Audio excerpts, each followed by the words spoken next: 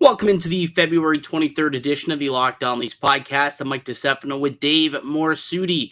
We got some clarity on the Jake Muzzin situation, so we'll update you guys on that and what it means for him and the Toronto Maple Leafs. And there was a roster move today, which could signal another move is near, Dave. I'll explain what I mean momentarily. All that more coming up on today's edition of the Locked On Leafs podcast, part of the Locked On Podcast Network. It's your team every day. You're Locked On Maple Leafs, your daily podcast on the Toronto Maple Leafs. Part of the Locked On Podcast Network, your team every day.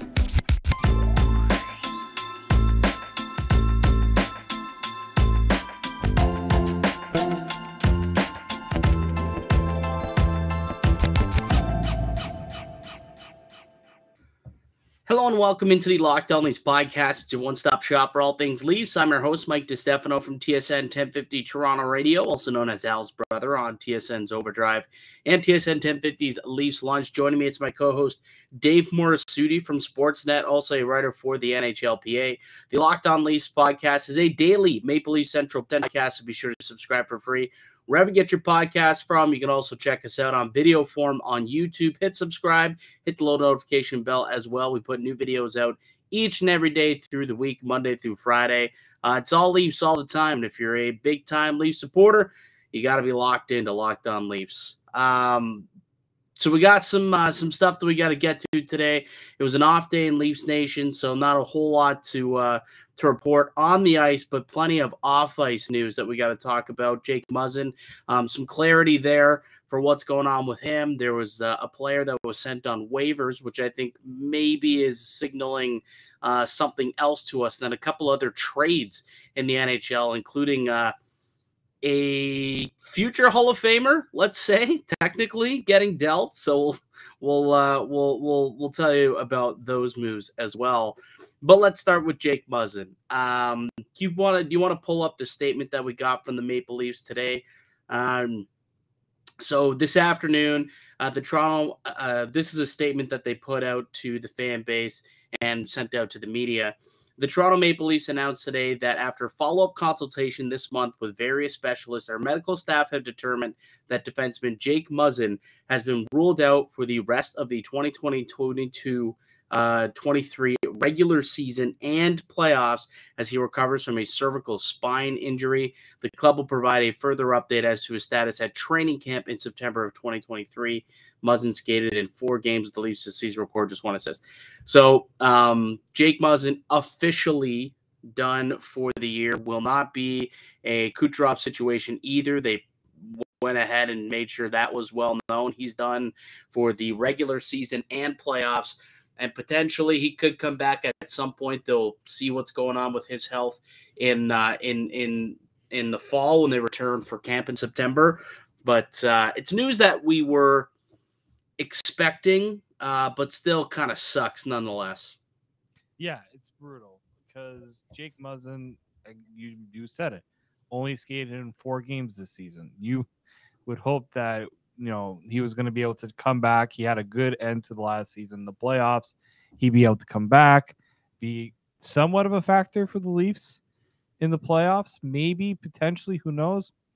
But, I mean, it seemed unlikely at this point considering, all the doubt about his status and all those things. So it's just really unfortunate for him because I have a lot of respect for the game that Jake Muzzin plays, the role he plays on this team.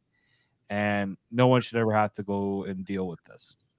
No, and he's still around the team. Like, he was with the team. It was his birthday yesterday, so happy belated birthday, or on Tuesday, rather. So he got to watch his teammates go lay a butt whooping on the Buffalo Sabres. But, like, it's his birthday, and the man was with his on-ice family, right, his second family, because he still cares a lot about this team and about the guys in the lineup and in that locker room. So he's still around the team. And I think that's really key, that he can be like a leader for the guys in the room. If he's willing to stick around and still be part of the team. Like I said, it's unfortunate.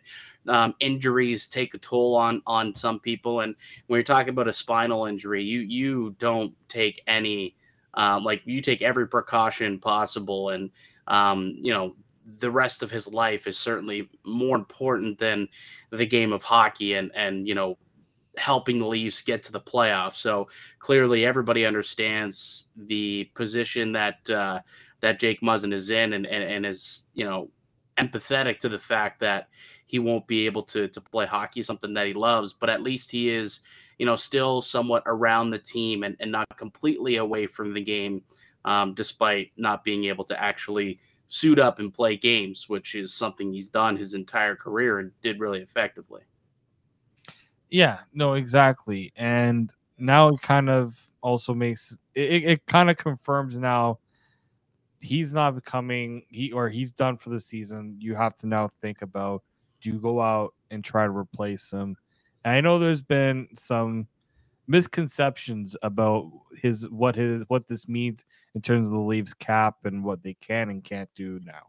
Yeah, so if we move on, I suppose, to what this means for the Maple Leafs, I have seen it float around on Twitter that a lot of people are now saying, okay, now that the Leafs know that his cap isn't needed, they can put him on LTIR, and all of a sudden now they have so much space. Not quite. He's always been on LTIR, and they've been using that cap space throughout the season, and a majority of that cap space that was maybe available somewhat with him on LTIR was used by bringing in Ryan O'Reilly and Noel Acciari also. So I don't know if you want to bring up the cap friendly page here that we got. So I don't know. Can we see the whole thing there? So like what's remaining left in so they got what, 4.4 million remaining. So that's what they have in cap space. And that's with Matt Murray on LTIR currently as well. Assumption. Sorry. Yeah. That's why this remaining number is very important here. Yeah. So they have 4.4 million, and that's with both Matt Murray and Jake Muzzin on LTIR. If you want to scroll down, it'll show you who's on LTIR, and it kind of will tell you exactly what's going on with the team. So as you can see right here, both on long-term injured reserve, you got Jake Muzzin and Matt Murray's money, also Nick Robertson and Victor Mete. So that's kind of how the Maple Leafs do have that $4 million. They're not getting an extra money because Jake Muzzin's out. That's already kind of been allotted for. And the $4 million that's there, the 4.4 million, unless Matt Murray is done for the year, which it doesn't sound like he is, you can't really go out and spend that money either. So the Jake Muzzin money, it's not really there. Like it's been on LTIR the whole time, and the Maple Leafs have kind of already used that to, because remember early in the season when we were going through, they had to make trades in order to get the roster under the cap, or they had to play with a 20-man roster. Well, that's kind of where that money ended up going, right? There was an injury early on, and then Matt Murray gets hurt, and then Jake Muzzin ends up getting injured, and all of a sudden they've been in LTIR, and they've had enough space to be able to roster a full 23-man unit, but they don't pick up the additional 5.6 million. So I think there's a little bit of a misconception that with Muzzin out, now there's all of a sudden all this money that the Maple Leafs can go and spend. It's pretty much has already been spent. And if you look at it, Matt Murray still has to come off. He's got 4.6 million. Now you're going to send Joseph Woll down to the minors, and that's how you do end up with Matt Murray getting elevated. And yes, it's more than 4.4, but you're also sending Joseph Woll down to the minors. And I've done the math, and they'll have about 500K in space at that point. But that's certainly not even enough to roster any type of NHL contract. So unless there are further moves to be made, putting Jake Muzzin, like this injury news for Jake Muzzin, doesn't give the Maple Leafs any more cap space to make an additional move that they weren't already thinking of making, or that already hasn't been made. Yeah, and two additions to that. One, even if the Leafs wanted, like the Leafs are at the maximum roster size of 23 right now. So when Matt Murray comes back, they'll have to send Joseph Woll down. And if they make any trades, they got to send someone down to the minors or trade an NHL, like a body off the NHL roster. So they're at the max with that. And the other thing on top of that, somebody was saying, well, then maybe why don't you trade Jake Muzzin? Well, you can't because you're using his cap space. The only time you can really trade Jake Muzzin is in the offseason. That's the only time you can consider that. But right now, the Leafs are getting value by putting Jake Muzzin on LTIR right now. So that's basically the situation they find themselves in. Yeah, so I saw a lot of comments in our last video, and I've seen a lot of people online, Twitter, saying, okay, now that Muzzin's gone, now the Leafs have a lot more money to spend. That's not necessarily the case, unless, of course, Matt Murray in the next couple of weeks, you find out he's, going to land on Robidas Island of some kind, and he's not going to return. That's a different situation. That's a different story. Then Matt Murray's money does become available because you're not expecting to have to put that $4.6 million back into your cap structure, and that becomes something that you could use. But in terms of Muzzin's, that money's kind of been long spent, and which is why a lot of people who do the cap well, like a lot of capologists, I suppose, kind of looked, and when that O'Reilly trade came through, especially, it's like, okay, that signals for sure that Jake Muzzin's not coming, because that's where a lot of that money kind of was used also, along with the fact that they have a full 23-man roster as opposed to, the 20-man roster that we were talking about earlier in the season. It's not 23 guys anymore, though, Dave. There was a roster move that was made for the Maple Leafs, and I wonder if this does kind of signal that there is another trade in the works of some kind. I'll tell you about that in just a moment. But first, let me tell you about one of today's show sponsors, and it's FanDuel. It is the midway point to the NHL season, and now's the perfect time to download the FanDuel Sportsbook app. It's America's #1 sportsbook, because new customers get a no-sweat first bet up to $1,000. That's bonus bets back if your first bet doesn't win. Just download the FanDuel Sportsbook app. It's safe, secure, and super easy to use. And you can bet on everything from money line to point scorers, goal scorers, even shot props. They got it all at FanDuel. Plus, it even lets you combine your bets for a chance at a bigger payout with the same game parlay. If you think that both Matthews, Nylander, and John Tavares is going to score in a game, you can parlay all those, and if you win big, and they pay out pretty much as soon as the game's over as well, so you get a quick and easy payout from FanDuel. So don't miss the chance to get our no-sweat first bet up to $1,000 in bonus bets when you go to FanDuel.com/lockedon. That's FanDuel.com/lockedon to learn more. Make every moment more with FanDuel, an official sports betting partner of the Locked On Network. Welcome back into the Locked On Leafs podcast. It's Mike DiStefano and Dave Morassutti. So we were just talking about how there was one update that was made to the roster. Jake Muzzin, for sure, will not be returning at all in the regular season, also the playoffs. So it's not a Kucherov thing either, where they're going to, have him sitting and then return for a playoffs at some point. Just not going to happen. And because of that, Dave, before we get to the next roster move that we saw happen, I am curious if you believe the team, as it's situated now with these 6 guys, do you feel comfortable with this blue line, or do you think that there's some sort of upgrade or trade that needs to be made between today and next Friday's NHL trade deadline? It's hard for me, just seeing how it's played the last few months. It's hard for me to get behind this blue line as it sits currently, just because it's like Jordy Ben, we haven't seen play in forever. So like his spot on the roster right now, I'm questioning it a little bit. Like they're not playing him at all. Like what's he really doing there? Yeah, but he's your 8. Like let's focus on like the 6-7 guys who are playing. But the reason why I say that is, okay, they waived Joey Anderson, like Jordy Ben just sticking around for no reason. That's kind of why I brought up. But as the 6 currently sit right now, it really depends on, is it Timmins in, or is it's probably, it is Sandin that's part of the 6. Timmins is on the 7th. Yeah. Right. I'm still not comfortable because Justin Hall, I just don't feel like he can play in the playoffs against top caliber teams. Like, yeah, I think he can play, just I don't think he's a top 4 guy. I think if you get an upgrade in your top 4 and then he's all of a sudden now playing bottom pair sheltered third minutes with Sandin or with Giordano, all of a sudden I do feel more comfortable with Justin Hall as a defenseman on this team.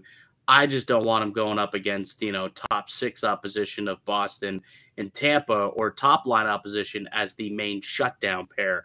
That I don't like the thought of that. No. And the reason why I'm not comfortable with that is because as the top 6 currently sits, we just found out when Rasmus Sandin goes down, Justin Hall is getting bumped up to play with Morgan Riley. That cannot happen anymore. I'm sorry. I do not want to see that ever again. Shoot that pairing into the moon. They've been awful the last couple of games. Yeah, like that to me, this is why the whole Jake, like I understand some are saying, now there's clarity on Jake Muzzin, but now it's like you don't have Jake Muzzin. Mm-hmm. He is the guy that you're trying, like we've been saying it for a while. He's the guy you're trying to replace. It's not easy to replace him because I don't know if people have been looking out on the trade market. It's a bare wasteland for defensemen that bring the style. Now, everyone's bringing up Luke Schenn's name. I understand that, but he's one guy. He's also not Jake Muzzin. He's not Jake Muzzin either.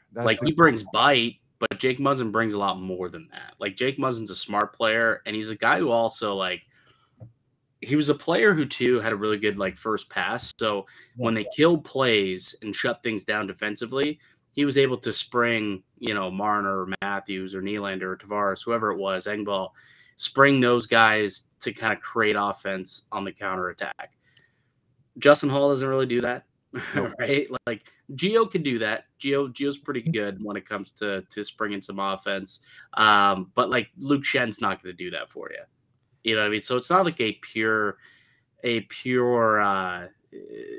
bringing in a guy who's got a little bit of brutes to him, meat and potatoes, which is what we want, but it's not an exact replica of what Jake Muzzin brings and what this team needs. Yeah, see, I think that I see it in the comments all the time. They need more guys, who are gonna cross check a guy or play with a little more oomph to their game. That's fine and dandy. You can get guys that can be physical. But do you know what's even more important? When you're going up against the Tampa and Boston, being able to get the puck out of your own zone, right? Being able to keep yourself from being hemmed into your own zone for extended periods of time. And Jake Muzzin wasn't really a guy that would get caught in those situations all the time. Justin Hall certainly does, because we've seen him fail to clear the puck on numerous times. And Justin Hall isn't the most physical guy either. That's the other issue. I saw him in person. He laid a couple of hits, but that's not his first instinct. His first instinct is not really to go and hit the guy or try to separate with his body. It's more so trying to do it with the stick. You need to find guys that can do the other things. And it's also when it comes to Luke Schenn, Vancouver Canucks, I understand he's playing top 4 minutes. It's more so because he is one of their better options, which doesn't speak very highly of the Vancouver Canucks defense right now. And when he was with Tampa, he was the 7th guy. So he was not even the top in their top 6 consideration.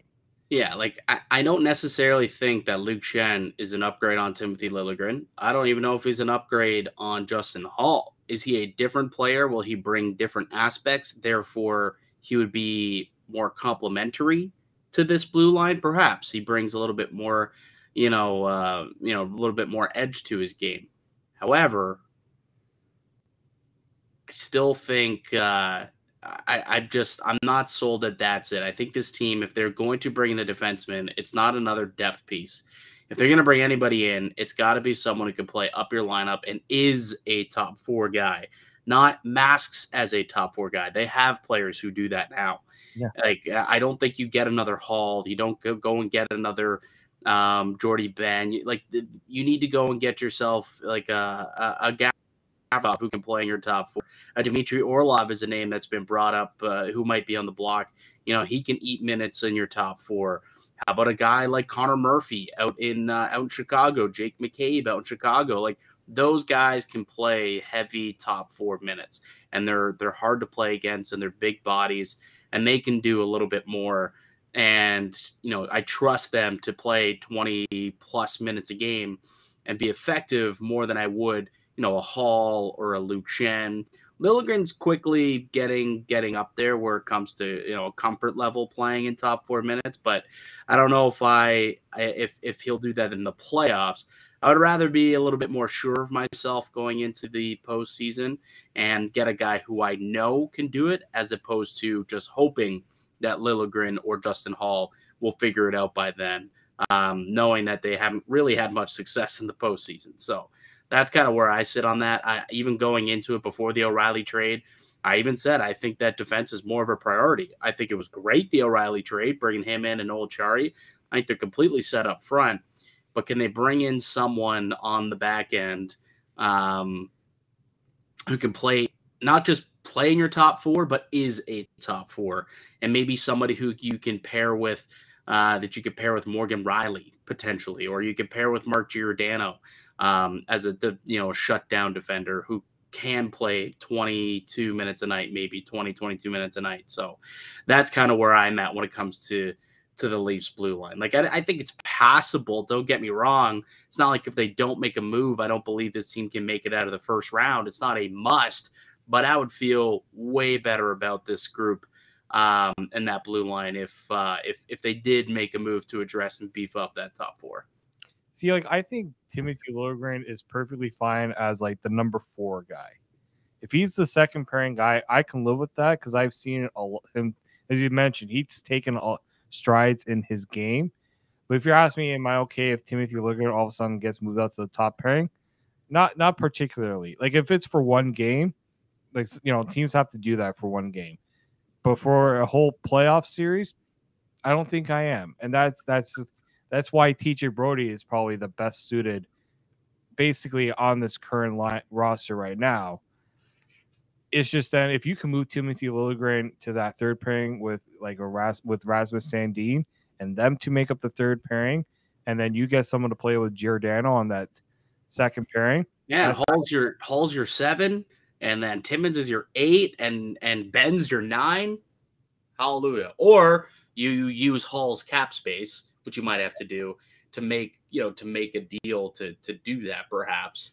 Now all of a sudden you're kind of liking what's going on a bit more. It's just depth, right? It's the same situation when you bring in O'Reilly that just slotted guys more into proper situations. If you bring in the top 4 guy that's going to slot, Liljegren, Sandin, Hall into more proper situations, and that's how they're going to flourish. That's ultimately, I think, what needs to be done. And if you're Kyle Dubas, I'm going to use this analogy. Remember the Blue Jays? They went out a couple of weeks before the trade deadline. They landed who?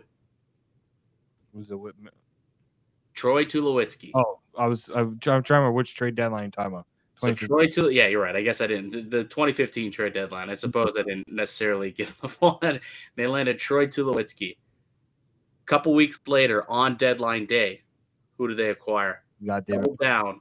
That's right. Picked up.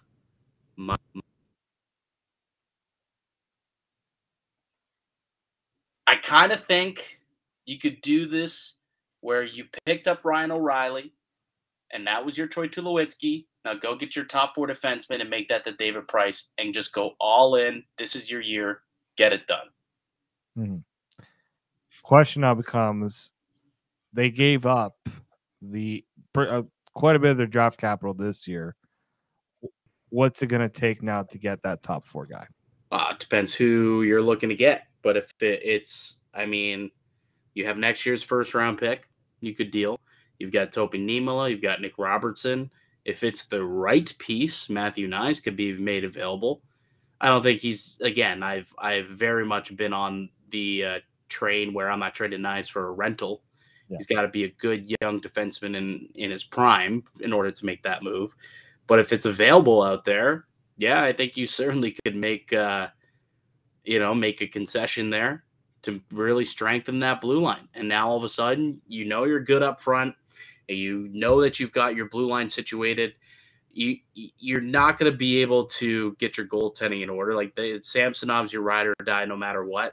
But at least you can equip him with a really good defense a solid 12-man unit who will support the defense and make them even better. And then hopefully you just get the timely save, and then he can go mano a mano against, Andrei Vasilevsky or Linus Ullmark. Samsonov's not better than those guys. Like that's not what I'm saying, and he never will be better than those guys. Like those, we're talking about the goalie of our generation right now in Vasilevsky, and the guy who's most likely going to win goaltender of the year in Linus Ullmark. Like Samsonov's not going to be those guys. Can he outdo him in a 7-game series if his team in front of him plays really well? That I think he could do. So, because I saw it in I saw someone put in the comments, "Oh, well, the Leafs don't have a Vasilevsky in that. That's why they're going to lose." Well, the Leafs also took Tampa to 7 games, and they didn't have a Vasilevsky in that. So, guess who also didn't have a Vasilevsky in that? The Colorado Avalanche. True. That's another good one. Is Darcy Kemper like any better than Ilya Samsonov? Not right now, and now how he played last season. No. Freddie Francouz, whatever the hell his name is, Pavel Francouz. Is he any better than Ilya Samsonov? I don't think so. Like personally, I think Samsonov, and even look, I would even take a Matt Murray over Pavel Francouz at this point. Well, okay, let's not get crazy now. Let's not get crazy here, Dave. Come on now. You're losing credibility with that one. Come on. No, I'm just playing. I get what you're saying. But no, like my point is if the team is well built around you, you can help a goaltender look better than he is. And if you don't allow much, you don't allow anything, you can make him look like a stud. Mm-hmm. And Toronto's been able to do that actually the last couple of years in the playoffs. Like goaltending hasn't been the problem for them. It's scoring goals. And you had a guy like Ryan O'Reilly, like that could put this team over the top. Like that's the type of move that puts him over the top. This is a guy who scored 5 goals in a Stanley Cup final en route to a Conn Smythe victory. He knows how to play in these games. He knows how to wake up for these moments and get his team bought in to get over that hump, right? So, I feel good about things, but I'd feel a lot better if they were able to really shore up the blue line. And I think this is the year you go all in to do it. Empty the cupboard, man. Empty the cupboard. That's my message to Kyle Dubas. Empty the cupboard. Go full Alex Anthopoulos. Who cares? Because you win a championship, right? Yeah. That parade will be a lot better than those picks and prospects. I can tell you that. I'm not looking forward to the 2020. Like, I'm not waiting and seeing what the 2024 draft has to offer the Leafs because they're not going to be in the top 10. Likely not. Not with this roster currently constructed. No, exactly. So we'll see. All right, we'll take one more quick break, actually, and I'll tell you about the roster move that the Maple Leafs did make today. So we'll tell you about that in just a moment. I'm Mike DiStefano with Dave Morassutti. Listen to Locked On Leafs podcast, part of the Locked On Podcast Network. Welcome back into the Locked On Leafs podcast. It's Mike DiStefano and Dave Morassutti. The Toronto Maple Leafs did make a roster move today. There was the update on Jake Muzzin that he will not return for the rest of this season and playoffs, and then he will get reevaluated in September and see if he can continue his career next season. But he has been shut down for the remainder of this year. But there was a roster move that was made today, one that kind of had me kind of scratching my head a little bit. And then I started to think about it, and I think I can make a little bit of sense of it. Joey Anderson was put on waivers today. I don't did that surprise you to see that he was placed on waivers at all? Like, what did you make of that? Did you make anything of that move? Like, for me, I'm sitting here thinking they didn't need to do that. It's not like they needed the roster spot. It's not like somebody was coming up. It just, they sent him down, and what happens next? Yeah, I mean, we just looked at the team's cap situation. Like, they're not looking to create cap space for someone to come back or from injured reserve or anything like that. I just wonder one or two things. I know that they're going to be going on a road trip. So are they preparing to bring somebody up and they didn't want to bring, if you're looking at the forwards, yeah, Joey Anderson's the obvious guy to go down. And I guess they want to maintain the depth they have with their blue line right now. So they don't want to send down the only guy they would send down is Jordy Ben. So, yeah, it wasn't surprising to see that Joey Anderson was the guy that was waived because he's the only guy that you would take off the roster right now. Yeah, I think the question here is, well, I guess it depends if he gets sneaks through or not. I'm not sure he does. I think there could be a team out there like a Chicago or Arizona or any team really. It's one of those bottom feeder teams that could take a flyer on him and say, there's been some decent hockey play out of him lately. Let's see what he could do, right? Just a young player, 24 years old. Let's see. So he could get claimed, which would be unfortunate because I think that he's a good depth piece. But the other thing that I thought of was typically we see moves like this happen around the deadline because teams want to see if a club can get that player through waivers. And then when you trade for that player, all of a sudden that guy can go up and down and not have to go through waivers again.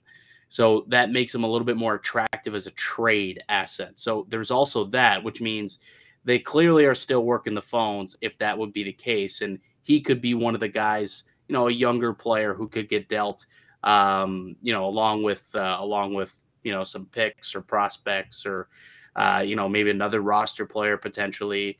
That was kind of the other thing that I thought of because other than that, it really didn't make sense to send him down. No, and you're not craving to find a roster spot in terms of contract, right? They have 49 right now.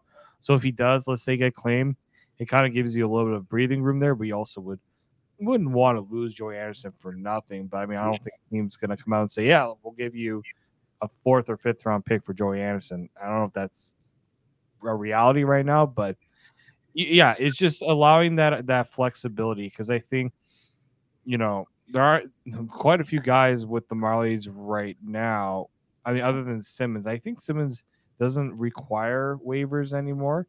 No, because he cleared last week, right? So he can kind of come up and down as they choose. I mean, he's not with the Marlies, right? He's technically he's waived, but he's just hanging around. He's not reporting to the Marlies. I think Bobby McMahon can come up and down as often as he pleases. Pontus Holmberg can come up and down. So he's really the only one who did require waivers out of those, those guys who had been called up this year. And I think that's also why it took him a while to get the call up because they knew once they bring him back up, then he would require waivers pretty much to go back down. Yeah, we'll see if he ends up getting picked up. There was a time not too long ago where any player that hit the waiver wire would get picked up by a team. So we'll see. We'll see what happens with Joey Anderson. I'll also say this: teams are cognizant of whether they'll make the claim because they add a contract to their contract limit. Some teams want to have a little bit of that flexibility heading into the deadline.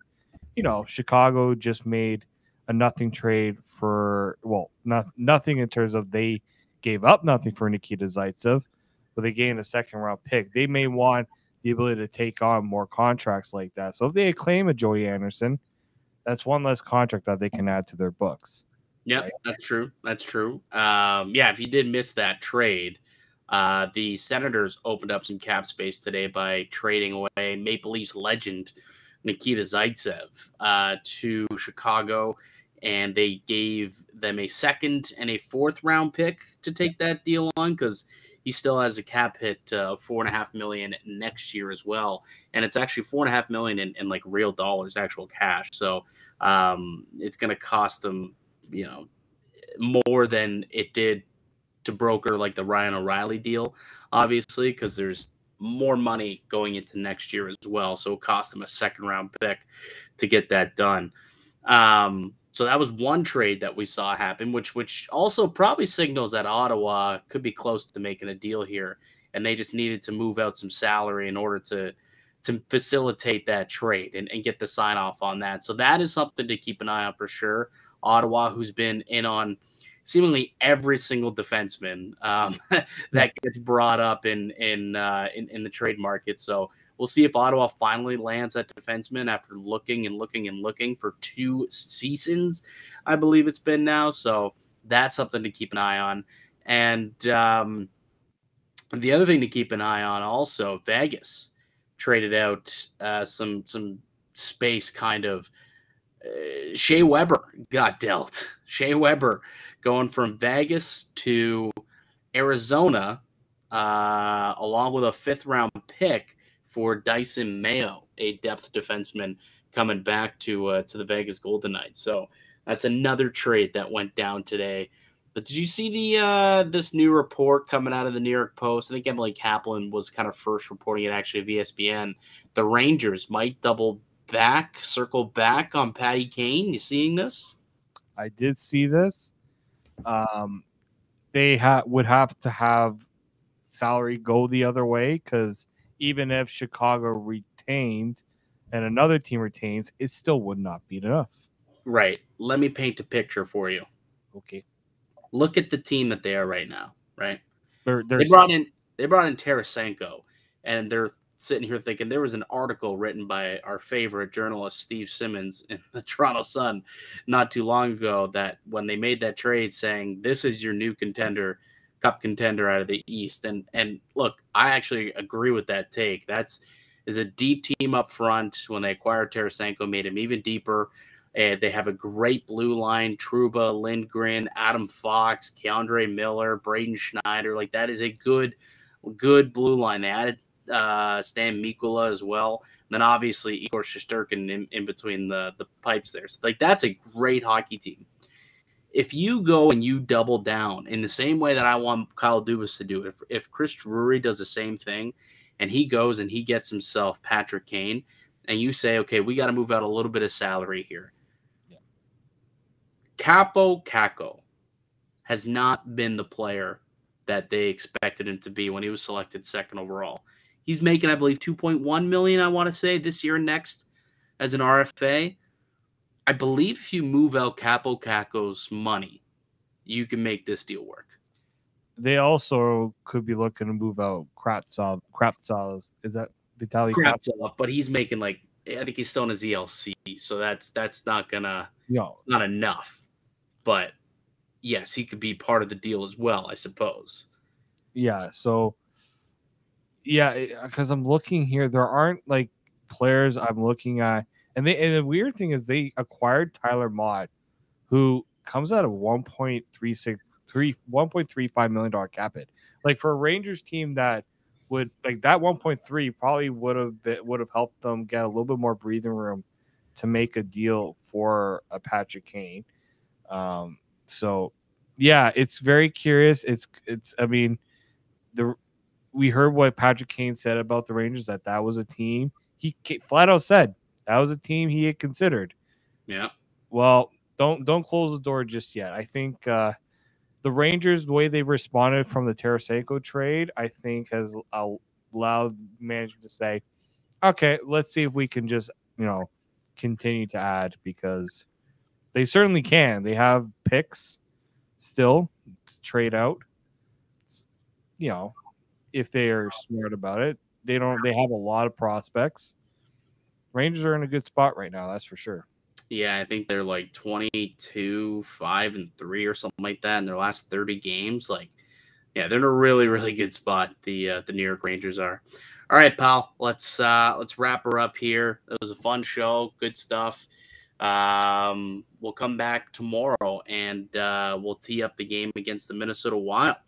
So they got the Wild back in town before they head out west on the road trip through Western Canada, which I think actually starts in Seattle. So now I guess Seattle's included in the Western Canada road trip, which ruins the, what we call it. But c'est la vie. They got the Wild tomorrow first anyway. So we're not going to look past Minnesota. But yeah, that'll do it for us here today on the podcast. I'd like to thank you all for listening and supporting the show. You can subscribe to the Locked On Leafs podcast on all podcasts and platforms and receive daily Leafs content. Follow myself on Twitter at Mickey_Canuck. Follow Dave at D_Morassutti. Follow the show as well at Locked On Leafs. Go ahead, leave a like and a comment down below. Click the little notification bell so you know when we put out new content, which we do each and every day, Monday through Friday. We'll be back with another episode tomorrow, folks. Leafs and Wild. We'll tee it up for you. But until then, keep it locked right here on Locked On Leafs.